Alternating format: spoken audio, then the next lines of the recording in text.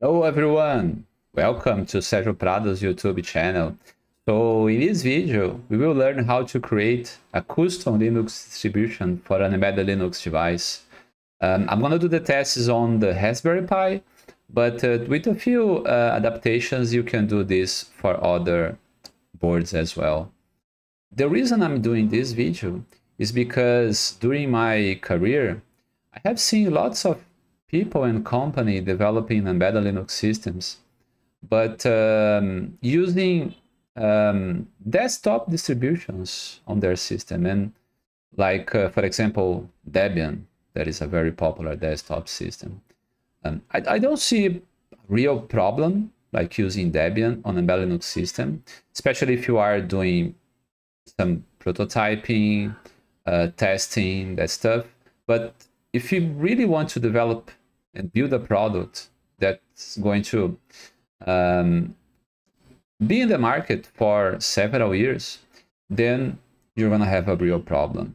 Because maintaining an embedded Linux system over time is hard.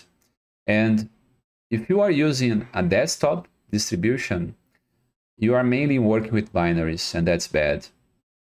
You don't have much flexibility. You're gonna have a distribution that is not really optimized for your hardware. That means you're gonna consume more CPU memory. You're gonna have a higher boot time compared to a custom distribution. You're gonna have security problems.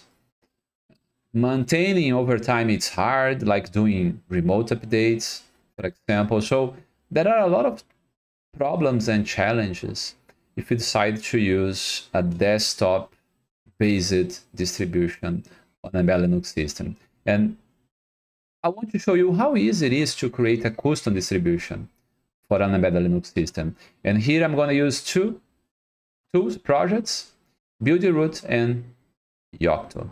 So let's see if I can do that. I'm going to do everything from scratch here. So let's get started. So as you can see, I have here the Raspberry Pi. It's Raspberry Pi Model 4B. And I'm going to start with Buildroot. So Buildroot is one of the options for building a custom Linux distribution. And I usually say nowadays we have two major projects, Buildroot and OpenEmbedded / Yocto. I usually don't say one is better than the other. I usually say they complement each other. Depending on the project and the development team and other factors, you might want to use Buildroot or Yocto. Buildroot is simpler, it's more intuitive compared to Yocto. It builds faster as well. But on the other side, it's not that flexible. So Yocto is more flexible, you can do more things, you can do package management. Most of the hardware vendors, they provide BSPs based on Yocto. So that's usually one of the good reasons you need to use Yocto.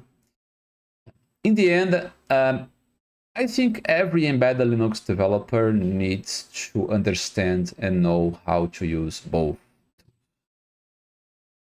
So we're going to start this video with Buildroot. This is the Buildroot website, and I'm going to really do everything from scratch. So I will first download Buildroot. I'm going to take the latest version that we have here.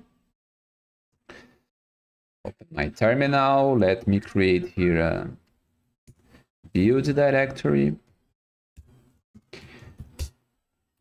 And then let's download Buildroot. Buildroot is small, a few seconds, you can download it. Uncompressed, here we go. Now we have Buildroot here. This is our build system. How to use Buildroot? So Buildroot provides this kconfig interface. You can just run make menu config to open the configuration menu, and then you can just configure your embedded Linux system. You can define your target options, the architecture of the hardware. You can define information about the toolchain. You can use Buildroot toolchain or an external toolchain, and then you can define information about the toolchain, like what is the clib library you want to use, the kernel headers, all that stuff. You can define information about the bootloader that you want to use, like uboot or barebox. You can define information about the kernel. And also, you can define information about the root file system. So all of the components from an embedded Linux system. And what is nice about Buildroot is that it provides this very friendly, easy to use interface to configure the system. So as soon as the system is configured, you can save it and then run make, and that's it. It's easy as that. I want to build an image for the Raspberry Pi. So that means I will need to go here and configure the system for the Raspberry Pi. And that's not really straightforward, but what you can do is you can load a pre-configured file. So Buildroot comes with a few, actually a lot, of the full configuration files for those maker boards and these development boards provided by the vendors. And we also have configs for the Raspberry Pi, as you can see here. So from Raspberry Pi 0 to 4, right? And if you want to build for the Raspberry Pi, you can just load one of those configs. So I'm gonna load it, this one. So this is the config for the Raspberry Pi 4 to do a 64 bits build. I loaded the config. If I want to check the config, I can. So I can check the architecture of the hardware, configuration about the toolchain, configuration about the kernel. I can see it's going to download the kernel from Raspberry Pi Foundation GitHub repository. To do a test, let's enable something here in the root file system. So I'm gonna go here, target, packages. And this is very nice because here you can enable a lot of common open source software that you might want to use in your distribution. For example, let's enable I2C tools, maybe. So let's enable EVTest. It's here. EVTest is a nice tool to monitor input devices in the system. So I'm going to enable it. And what is nice is that you can just search for the components, like you want libusb, I don't know. Then you have there libusb. It's option 2 here, as you can see, 2. Then if I press 2, I can enable libusb. And that's it. As soon as you are done, you selected your components, then you can just save it and, and make it. Then Buildroot will start to build everything. So it will download all of the components. It will start building the toolchain. And then after that, the other components like the bootloader, uboot, the Linux kernel, and the root file system. It might take this, so this build might take 20 minutes maybe in my machine. Depending on the machine, it might take more or less time. So it's really fast, especially compared to Yocto. Of course, we will not wait for this build to finish here. So I want to show you the result I have here already. Buildroot, and that I have done the build before recording this video. So when the build is finished, you're gonna see this directory, output images, and there you have the images.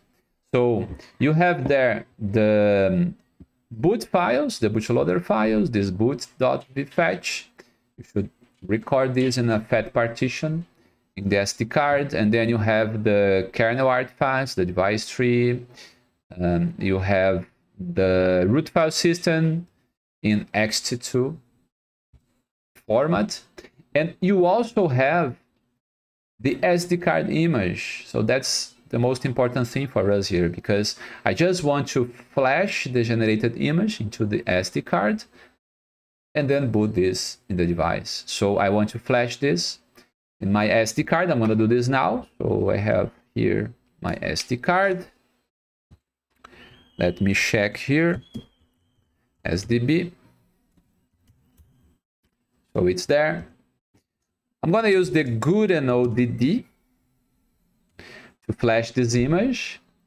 Of course, I need to be very careful to not write to my disk, right? Output file, it is the SDB. I'm going to use a block size of 1 meg, and then I guess that's it. Yeah.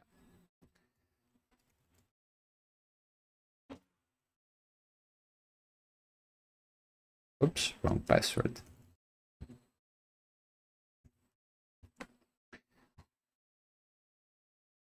Oh, it's not block, it's, sorry, BS. All right, sync. Here we go. We flashed the image to the SD card, and the SD card is here. As you can see, I'm gonna connect Raspberry Pi, and then here I have the console. So I have this cable connected to the Raspberry Pi. This is my console. Let's see if it works. Turn it on. And we should see it takes a few seconds for the bootloader to boot, and then we should see the kernel logs. Very good. Here we go. Welcome to Buildroot. Done. So in a few commands in the terminal, right?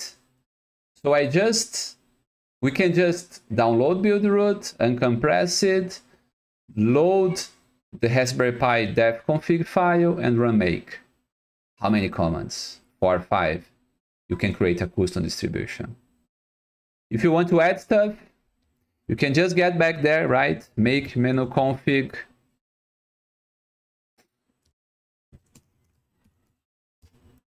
Let's say you want Python. So you can just go there.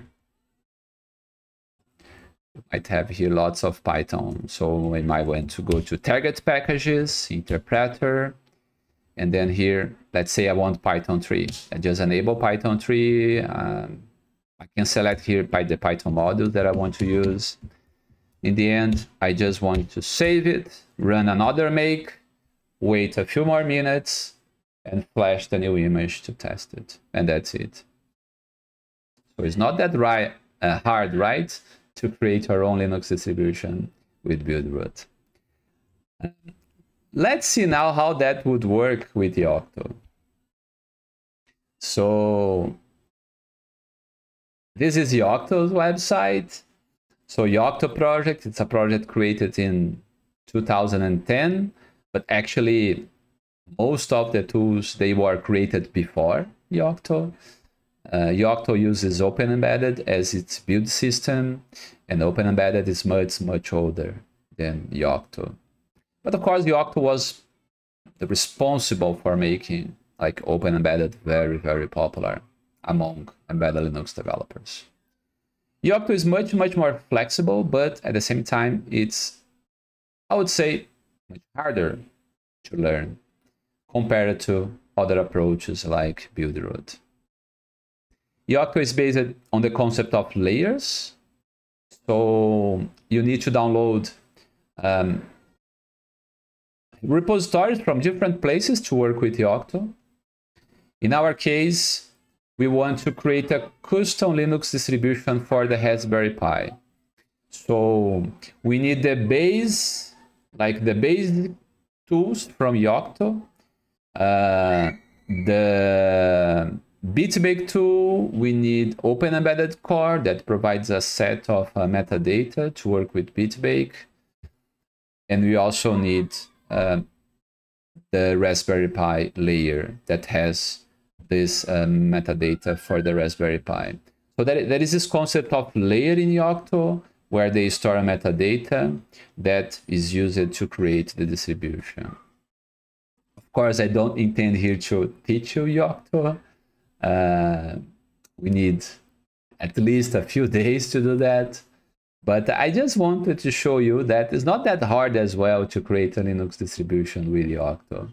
So the first thing that you might want to do is download a repository called Pocky. And Pocky is what they call it reference distribution from the Yocto project. And it's kind of a start point for working with Yocto. So here I have Pocky. I'm just copying the repository. I want to clone the repository on my machine. So build, let's call here Yocto, and then let's create here a directory, call it sources, and we're gonna store there Pocky. Oops, I want to clone a specific version of Pocky. So Yocto has this concept of long-term support versions. If I just clone Pocky like this, I'm gonna clone the master branch, and the master branch is a development branch. So I don't want to work with development branch. So I want to clone the Kirkstone branch. That's the latest LTS version as of this recording. Should be fast.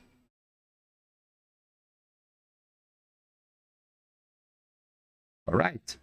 So now I have Pocky. So inside Pocky I have Bitbake. That's the task executor from the build system. And we have several metadata to build a Linux distribution. But to work with the Raspberry Pi, I need more than that. So I need the Raspberry Pi layer.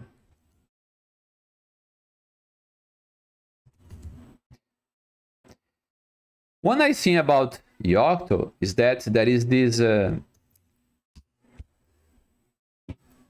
database of layers at this website, layers.openembedded.org. And here you can check and search for metadata. So I want to work with the Raspberry Pi. I can just go here, machines, and search for it, Raspberry Pi. And then I can see if there is any layer providing the configuration for the Raspberry Pi. And there is one, call it Meta Raspberry Pi. So here we go. I can copy the repository and clone it to my machine. Git clone. I'm gonna also clone the Kirkstone version. Oops.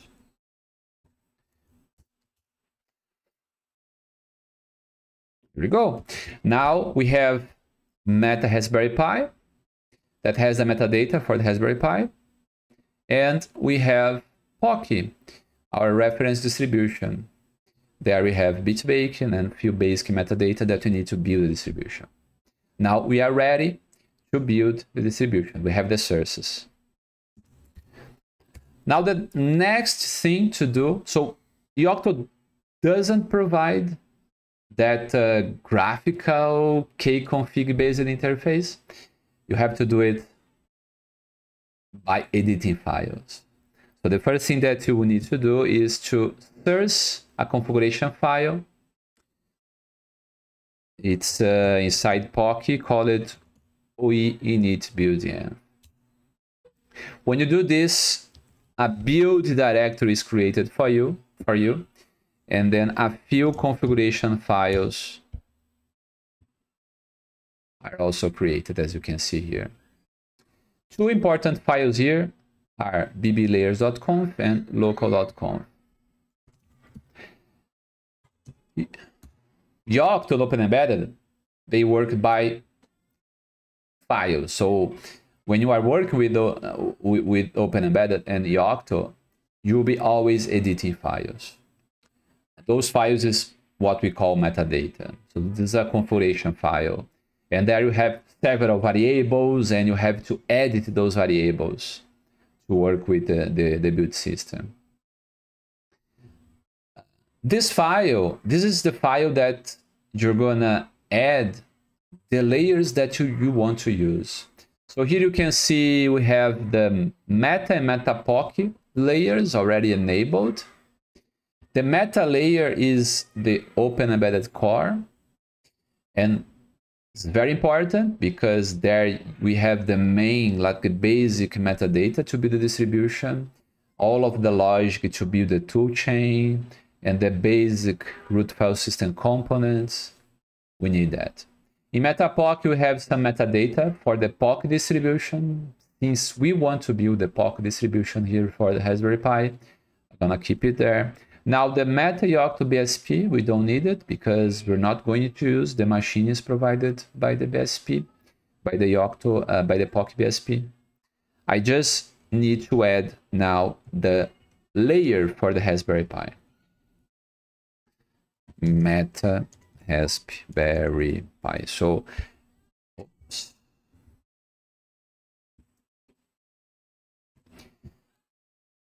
All right, so now we have the metadata configured in this BB layers variable.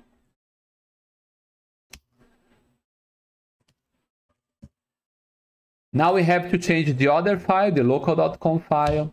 This is where we configure the build. For us here, the most important variable is this machine variable. Since we want to build for the Raspberry Pi, we need to change the name of the machine.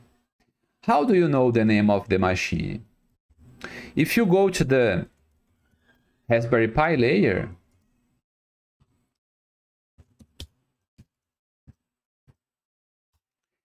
you're going to have this conf machine directory with all of the available machines. So each and every file here is a machine available for you to build. We want to build for the Raspberry Pi. You have a 32 bits build here and a 64 bits build here. So this is the one we want. And this is the name of the machine. This is what we want to add to this machine variable. Here we go. That's basically what you need to do in terms of configuration. There is one special thing about the Raspberry Pi is that the build is done without the serial port, the console support. So if you want to build and have access to the logs in the terminal, then you need to add this variable here, enable UART. This is specific for the Raspberry Pi. It's documented in the layer. With this, we can see the logs like from the kernel, and we can log in using the serial port to talk to the device. That's the only thing. After that, you can build an image. So you're going to use bitbake. That's the command line interface like you have with the build system. And then you just have to build an image. There are several like images available that you can build. I'm gonna build one of the most popular, core image manual.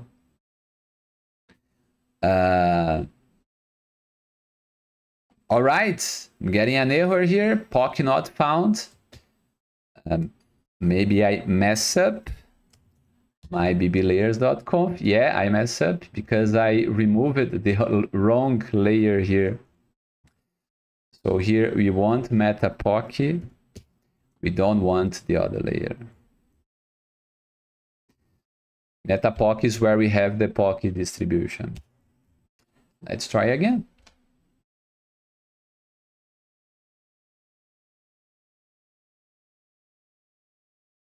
All right, now the build started. I will cancel it because It will take much more time, like probably 1 hour and something. Although I have a nice machine here, it will take a little bit of time. But that's how you do it. Like you can just clone Pocky and a few extra layers that you want to work with. Then you add those layers to that bblayers.com file. You go to local.com file, configure the machine that you want to build, and then just bake an image. In the end of the build, you're gonna have, this is the build that I have done before recording this video. And then there we can see inside TMP, deploy images, Raspberry Pi, the images. And there we have the final image. This is the one that you can just flash to the SD card to test it. So let's do that now.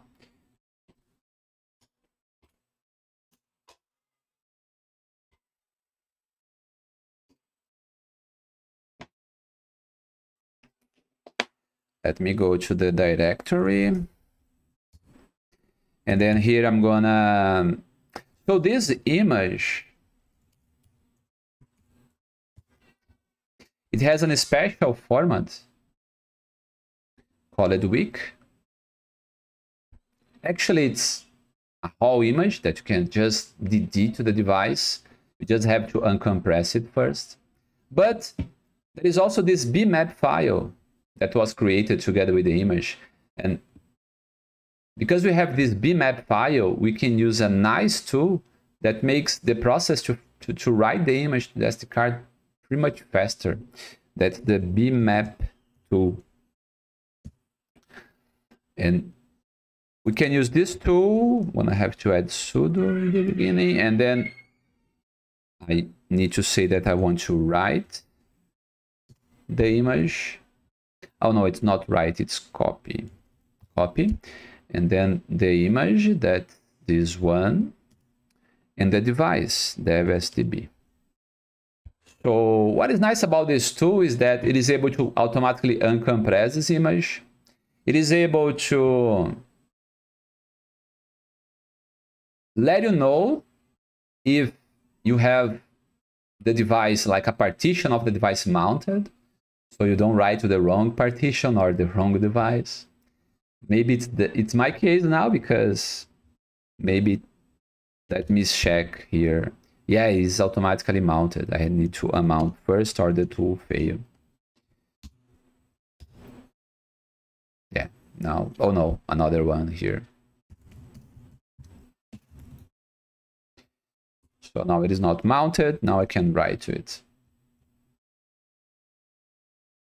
And it's also much faster. So let's run it. Here we go. Flashed the image. Let's test. Let's see if it works.